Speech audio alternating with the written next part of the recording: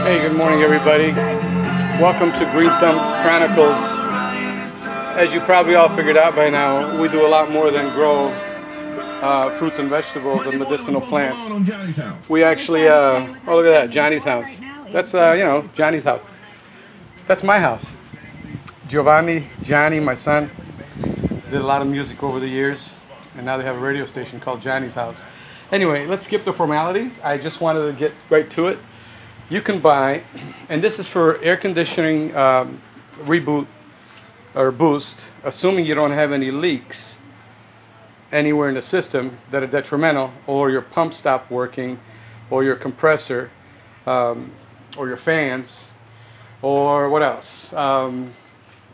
The condenser, I said the condenser, but major leaks, there's something called an evaporator. All kinds of stuff can go wrong with an air conditioning system. But assuming your air conditioning system just needs to have a little more Freon added to it, this is the simplest video I will ever make.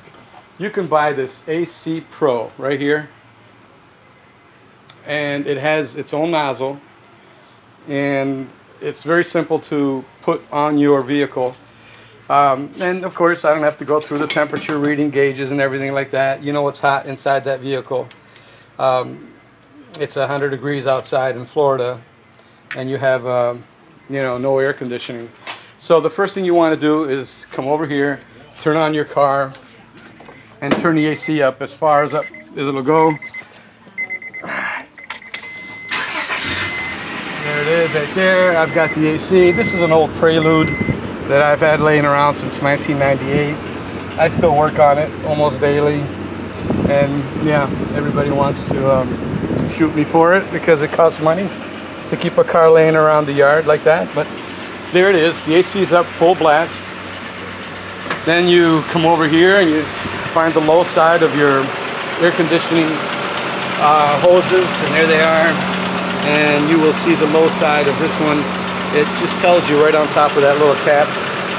And low means, it's got a low pressure, I believe. And then there's a high one, so somewhere in there there's a high pressure. But here's your air conditioning hoses right here. Every car is different, but they make these pretty accessible. I've never opened mine up, and there it is. So it's really easy. You just take your Freon that you bought at Walmart, you put the little cap right on there, and you plug it on. I pull it back, push it down, there it is, it's on. Then you've got this gauge right here. Now the reason why I'm doing this vehicle, because I did two others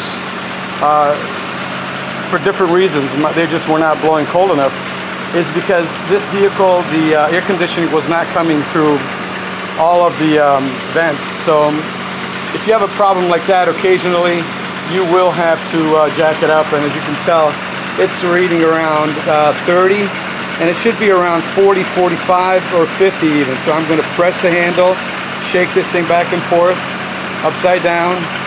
That's how you do that. Upside down and let go. And did it do anything? No, but the bottle did get cold in my hand. And here we go. You go from, I think it's like from 11 o'clock to 3 o'clock, back and forth.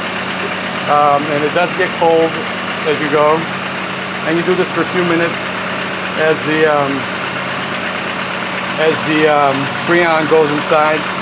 And now this one is reading a little more, I don't know, a little less actually. So go figure. I will keep doing this, assuming there's no other leak anywhere else and I haven't caused any problems. From 11 to 3 o'clock, you're shaking this thing back and forth.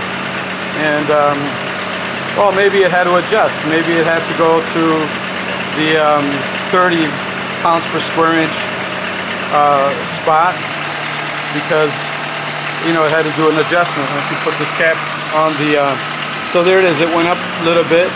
The compressor kicks on and off, and you see the air conditioner come on and off. So yeah, that could be maybe sometimes you have these switches inside your air conditioning system that they go on and off. So you have low side, high side. So assuming your switches are all okay, this should go right up to a good amount. to where it's a little better than it was before, and there it is. It's when the air conditioner kicks on, it goes up to around 45.